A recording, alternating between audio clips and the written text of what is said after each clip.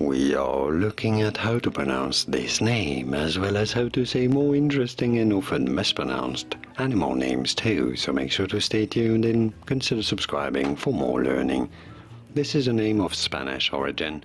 In Spanish, it is said as iguana, iguana.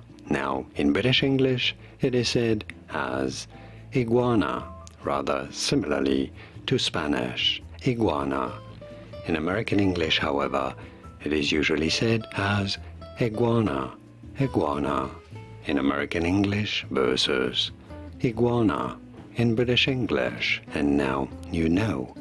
Here are more videos on how to pronounce more interesting words and names, including animal names whose pronunciations aren't always obvious. I'll see you there to learn more.